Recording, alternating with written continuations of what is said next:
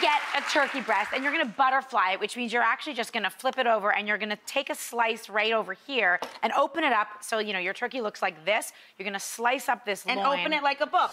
If you're a little stressed because your family's coming over Thanksgiving, you get one of these and you pound it out. I'm telling you. You want to just make it even so that it'll cook more evenly in the oven. So I'm sort of pounding out the thicker parts right here. There we go. And then you're gonna make a really great pastrami spice rub. So I'm actually gonna take some garlic. So I'm just gonna slice up my garlic a little and I'm gonna make a paste with my garlic, which is actually a really easy, great thing to know how to do because you can use it then to rub on everything. If you take a little bit of garlic, oh yeah, that's a good idea. You take some chopped garlic and you take a little bit of salt, sprinkle it right on it, and then you're gonna take the very edge of your knife and just sort of make a paste with it. Start mashing it. The salt brings out the water in the garlic and turns it into a paste that's more evenly distributed and more even on your palate. There you go. So I'm doing it quickly now, but you get the idea. It makes a bit of a paste. Keep going till it looks like paste. Looks like paste. Toothpaste. Just like denture paste, really, but you know. A little bit, that's a nice comparison. So you put that mashed pasty garlic mix in a bowl, and to it I'm gonna add, that's nice. I'm like, what is it? Ground coriander.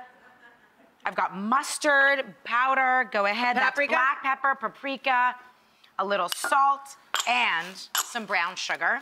And that's your pastrami mix. Yum. And you're gonna rub this all over your bird. Honestly, you could paint that on my arm. Yes. I'd take, oh God. Yeah, honest to God, not a bad idea. That's what the zombies are gonna do at the apocalypse. So then you're gonna spread it on that, right? Yep, you rub it in, you flip it over, you rub it out. Exactly, you rub the other side, which already has it, and then you roll it. Do you put the skin side up or down, Gail? You want the skin side out. Skin side out.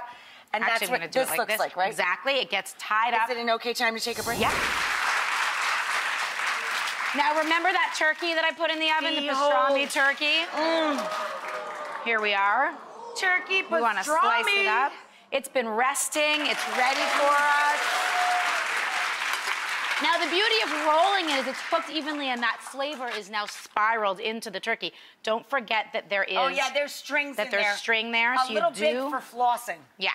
You don't want that in your Thanksgiving meal. And then you can just, slice it like this.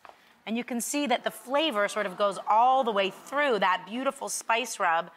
And you can slice up your turkey just like that. And have a little bite. See how moist it stays? Yeah, look over there. Oh, what?